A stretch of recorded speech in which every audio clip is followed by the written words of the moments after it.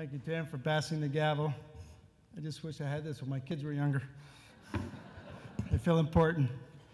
I hope I can fill in your shoes as well, Tim. You've done a marvelous job. If you think about Tim Griffin's time as his tenure over the past year, record results, financial, membership, internationally, we've achieved quite a bit. And I think it's not only due to Tim, but the whole organization, the staff of IDA. Rob, your organization has got to be the top quality.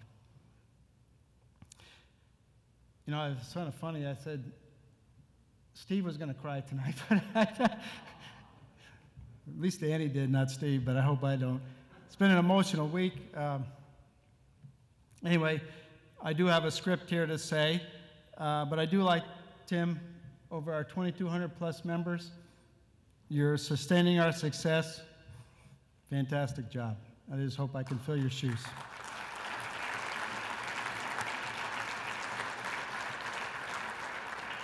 And as Tim said, you know, the board of directors, you know, we've got a strategic plan. We've got a lot of things. We've had political issues this week. We've had a lot of things, and the staff really and the organization and the board of directors does all they can to support this organization, and I hope you appreciate their efforts.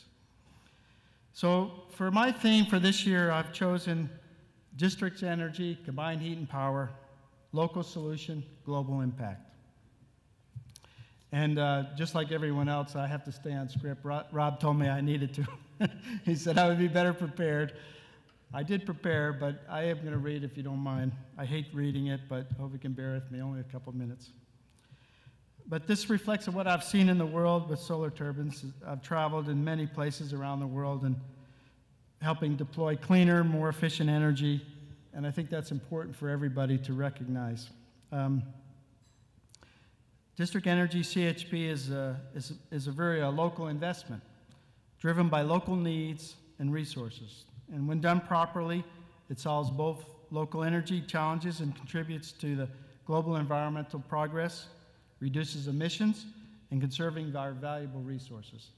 And I don't think anybody can argue with that. And I think that's key to the local solution, a global impact. And that's my goal, is to make sure that we spread our message to everyone out in the globe.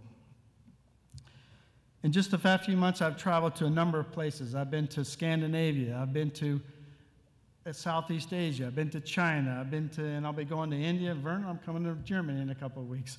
So, but when you look around there, you look around the world, each country is vastly different in culture and climate.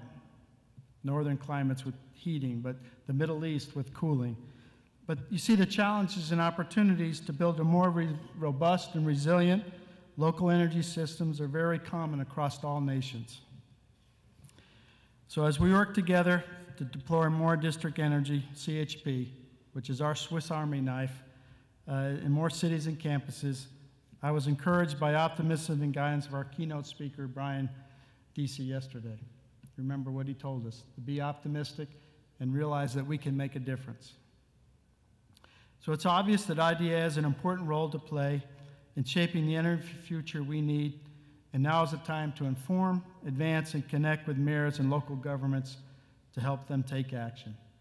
And as was mentioned earlier, we have our Markham's mayor, Frank Scarpetti, one that recognizes and gets it, and we welcome him, and hope we have in the next meeting a number of other mayors as well.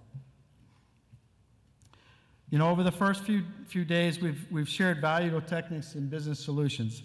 I mean, if you look at this program, you can't deny that you've had to learn something at this conference. I mean, Laxmi and the team put together just some exceptional programs, and you just look at everybody and the amount of information that is shared and openly shared with enthusiasm and with the ability to help each other out. And that's what I think is great about this organization. And we're building international relationships to enhance collaboration and strengthen our joint efforts to develop better policies and enact smarter regulation and to attract both public and private investment. By working together, we can help each other to educate government leaders and policymakers to inform and advise local governments and utilities and make the case for district energy and CHP. If you look at the larger trends across the U.S. and in other places, more distributed energy is becoming more of the the norm. It's supposed to big, large central plants. And that makes it more efficient, right? Using more local distributive energy. So even if you look at our organization, we're working with the utilities now. I can remember just only a few years ago that the electric utilities were really our foe. Now they're becoming our friends. And I think that's something our organization is trying to do. With Rob's leadership, I think we can accomplish that. And even now, the grid is being modernized to enable a two-way flow of electrons, but we need to make the case for integration of thermal energy. You thought about even Duke University saying, well, I don't want to burn fossil fuels, but they don't realize the heat comes from that fossil energy. You can't have renewables for everything, even though renewables are a fantastic solution to our economy. So we know that that'll play a continuing CHP in the district energy, the balancing that capacity of intermittent renewables, and that's something that we need to work with. And now you recognize the current administration in Washington has elected to withdraw from the Paris Climate Agreement. We're seeing an upswelling of engagement and support from mayors, governors, and communities, businesses.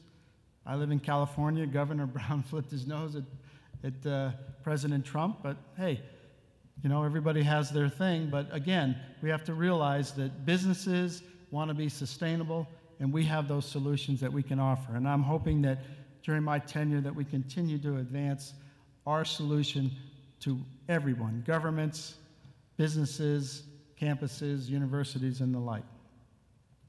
So it will be important for IDEA to remain committed to energy efficiency and smart use of resources to help foster growth of district energy in cities, communities, and campuses, not only across North America, but the entire globe.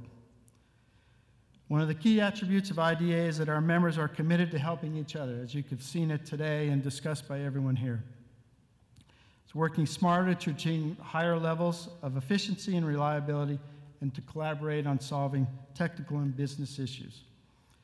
As a community, I've found tremendous resources and expertise that has helped me in my job, helped me grow personally and professionally, and has proven very valuable for my company, opening new doors for opportunities. And on a personal level, IDEA has provided opportunities to get to know people in my profession, to build relationships, friendships, and that has really been the icing on the cake. And even my wife, Sandy, who I've been extremely supportive of me, is now in the fold of everyone, and she always now won't miss coming to an IDEA organizational meeting.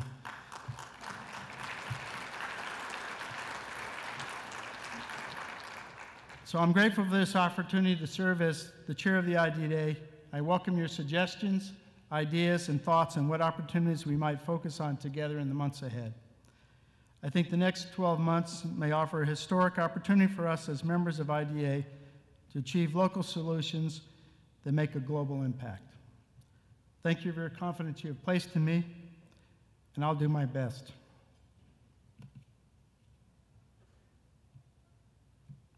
To represent this association. So Jim, thank you for your hospitality, and I turn it back over to you.